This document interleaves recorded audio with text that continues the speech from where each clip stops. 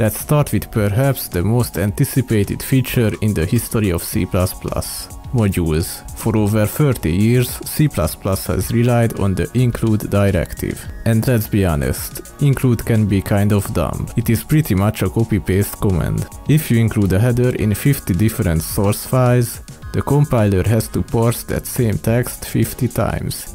It's slow and it leaks macros everywhere. Modules change the game by allowing us to share declarations and definitions across translation units, without the constant copy-pasta of headers. The compiler parses a module once, creates a binary interface, and that's it. Let's look at the syntax. Here is a simple math library. Notice the syntax. We start with export module mathlib.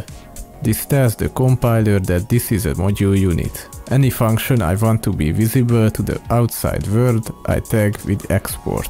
But look at secret helper. I didn't export it. In the old header file days, I'd have to hide this in a namespace or a CPP file to prevent people from using it. But here it is invisible by default. It simply doesn't exist to the importer. In our main file, we don't include, we import. This import mathlib is pretty neat. It imports the meaning of the code, not the text. This also means macro definitions inside mathlib do not leak into main. I can see 3 advantages to using this. First of all, it makes for cleaner code. No more macro collisions or one definition rule violations. The second point is encapsulation. It gives you explicit control over your public API. And the third advantage is greatly improved compile speed for massive projects, because the module interface is only parsed once. Now, a quick warning. Build system support and tooling are still maturing for modules, but the feature itself is stable and ready for you to experiment with. Next up, concepts. If you write generic code using templates, you know the pain that comes when someone misuses them. Let's say you write a function that expects a number, then someone passes a std string. What happens is the compiler vomits a horrifying wall of text talking just about everything. Before C++20, if we wanted to restrict the template parameter t to only be an integer type, we had to rely on complex techniques like sphinay and enable if. It was hard to read and more frustrating to debug. C++20 fixes this by allowing us to explicitly state the requirements for a template parameter. These requirements are called concepts. Let's rewrite that function using the explicit requires clause. We simply added the requires std integral part. This is called a predicate, a compile time boolean check. Crucially, if we try to pass a float or a string to this function now, the compiler doesn't give us a cryptic output. It gives us a clean, readable error saying constraints are not satisfied. This makes using templates a tad easier. The syntax gets even cleaner thanks to abbreviated function templates. We can actually use concepts directly in the function arguments like this. One may call this beautiful. This solution spares our eyes from the capital T's. It looks like a normal function, but auto tells us that it's a template. And std integral tells the compiler the enforced constraint, which is std integral in this case. The standard library provides dozens of predefined concepts in the concepts header, like std copyable, std derived from, or std invocable. But the real power comes from defining your own custom concepts, fitting them to your own wants and needs. For example, let's define a concept that ensures an object has a valid ID method. We define hasID using the requires keyword, which checks if calling the ID method on t is valid and if the return type converts to an integer. Now, if we would pass an object without a valid ID method, the code would fail to compile, and the error will point directly to the unmet hasID concept. Concepts can enforce requirements, making generic code safer and, generally speaking, more readable. Now that we've covered C++20's modules and concepts, let's move on to the third major feature, ranges. This is the feature that modernizes how we actually work with data and algorithms in the standard library. For decades, the standard template library has been powerful but verbose. If you wanted to filter a vector, and then transform the results, you had to write sometimes brain-numbing nested function calls, or manage temporary containers, or deal with begin and end iterator pairs everywhere. It was efficient, but it was ugly to read and difficult to write. C++20's ranges changes this by introducing two key concepts, ranges and views. A range is simply anything you can iterate over, so you no longer need to pass the begin and the end iterator pairs to sort a list. You just pass the vector itself. But what may be even more influential is views. A view is a lightweight wrapper that doesn't own the data. It simply looks at the data. And because they are lightweight, they are composed lazily. Let's look at a classic data processing pipeline. Suppose we have a list of numbers. We want to filter out the odd numbers, square the remaining even numbers, and then reverse the final list. In C++20, we use the pipe syntax, similar to the command line. Look at how readable that is. We take numbers, pipe it into a filter, pipe that into a transform, and pipe that into a reverse. This reads exactly like the problem statement. Filter, then square, then reverse. But here is the kicker. This uses lazy evaluation. When we define results, nothing actually happens yet. No memory is allocated for a new vector. The calculation is only performed continuously as we iterate through the loop at the bottom. This is highly efficient because it combines all those operations into a single loop. We only have to walk through the list once, rather than looping 3 separate times. Because you treat the container as one whole unit, you don't have to manually manage begin and end iterators. This effectively kills off those annoying off by one errors where you accidentally point to the wrong memory. You can mix and match these commands easily. You can take the first few elements or drop the last ones without any performance penalty. That's because no data is actually being moved around. It's a massive improvement over the old verbose syntax. While the major features are important, C++20 also includes many quality of life updates. Smaller improvements that make your daily coding a bit smoother. Let's go through a quick list of the ones you will find most useful. First up is std format. For a long time we had to choose. Do we use printf, which is concise but dangerous, or IO streams, which are safe but incredibly messy to read? Std format finally gives us the best of both worlds. It combines type safety with a clean, stylish syntax using curly braces. It is faster than IO streams, type safe, and much easier to read. You can even put formatting rules right inside the curly braces. Things like rounding numbers or aligning text happen right there.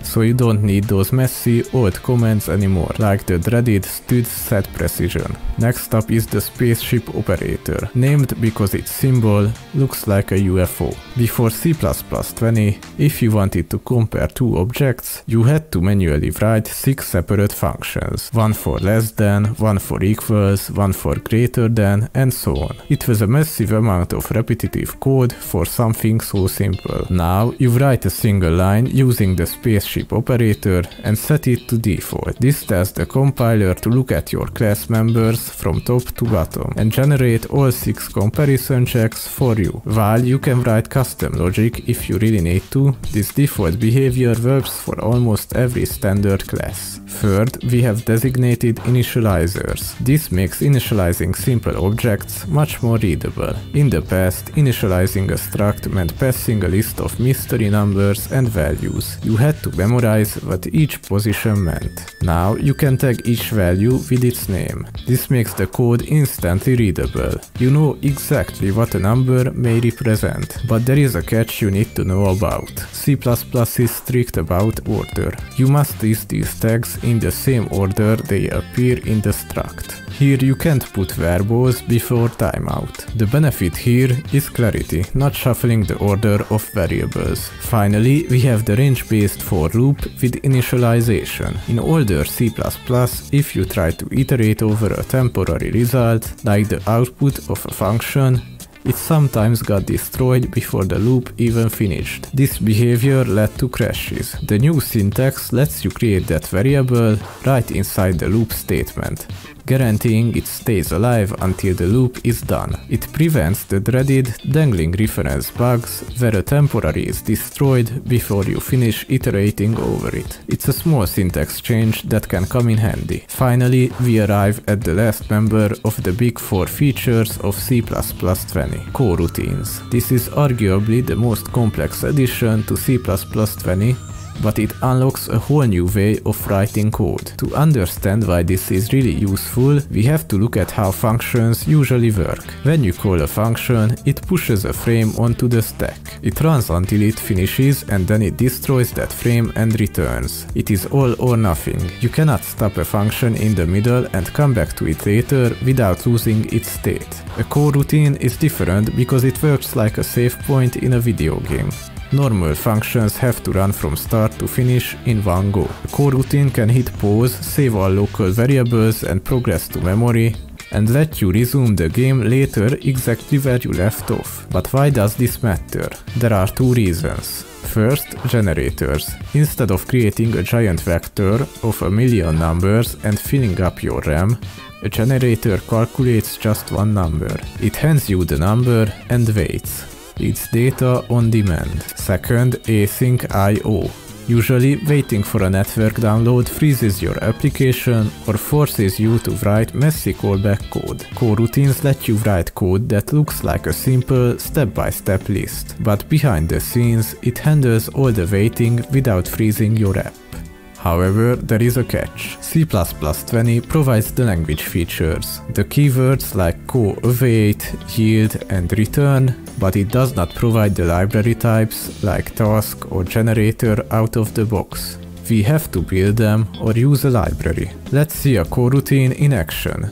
We are going to look at a generator. Imagine a function that generates an infinite sequence of integers. In standard C++, you'd need a class with state variables to track where you are. With coroutines, you just write a loop. A quick heads up. We are using a custom generator class here, as the standard one officially arrived in C++ 23, but the mechanics are identical. Here is the magic keyword. Co-yield. When the code hits this line, it doesn't return. It just suspends. It takes a snapshot of the current state, variables and line number, saves it to the heap, and hands control back to whoever called it. When we call counter function with 10, the function does not start running. Instead, it returns a generator object that is effectively paused at the very beginning. Think of numbers like a media player. Inside the loop, we call resume, that's the play button. The function wakes up, runs until it hits yield, hands us a value, and then automatically hits pause. It stays frozen in that state, remembering exactly where it is until we hit play again in the next loop iteration.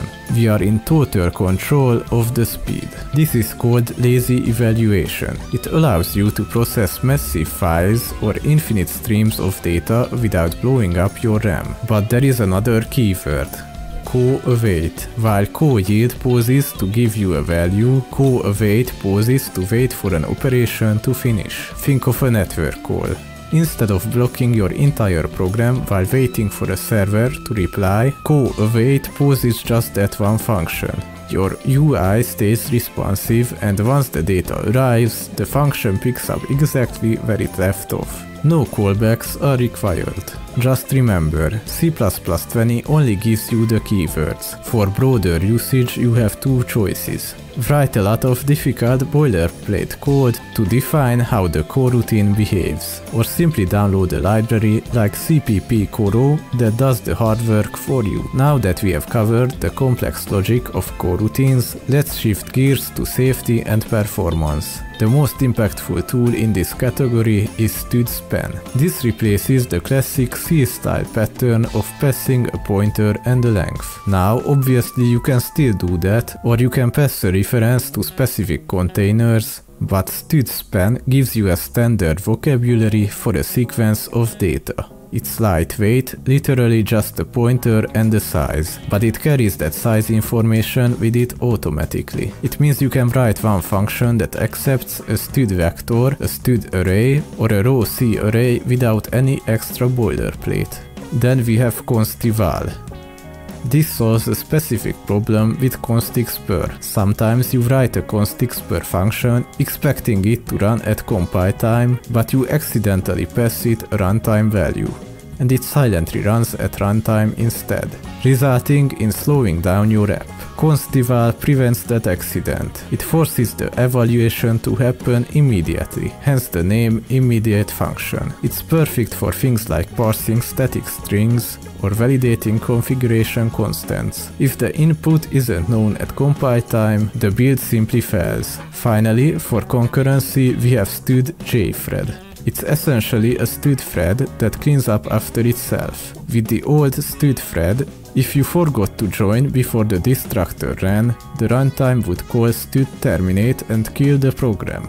When std_jthread goes out of scope, it automatically requests stop and joins. It also standardizes thread cancellation. Instead of using a custom boolean flag to tell a thread to exist, jthread provides a built-in stop token. It's cooperative, meaning your thread has to check it. But it finally gives us a standard way for stopping tasks. To wrap things up, I want to highlight a few smaller library additions that clean up the code we write every day. First, the new bit header standardizes bit manipulation. If you've ever had to use generic compiler intrinsics just to count bits or check endianness, you can now replace those with portable standard functions like std_popcount. For math-heavy code, the numbers header saves you from defining your own constants. Provides values like stud numbers by, which are templated, meaning they automatically adjust to the correct precision whether you use float, double or long double. On the convenience side, studmap and set finally received a contains method. It's a minor change, but simply writing map.contains key is significantly more readable than the old idiom of checking if find returns the end iterator. And finally, stud source location modernizes logging. For example, it allows you to capture the file name and line number of a call site as a default function argument. C++20 is a massive update. We've covered the heavy hitters like modules and coroutines, along with everyday tools like stud format. It doesn't magically fix every legacy codebase, but it definitely gives us the tools to write clearer, safer code moving forward. If you got value out of this deep dive, do me a favor and check out the rest of the channel. We are building a library of modern C++ content, and your support really helps. I've linked a video on the end screen that I think you'll find useful. Click that if you want to keep going. Thanks for watching.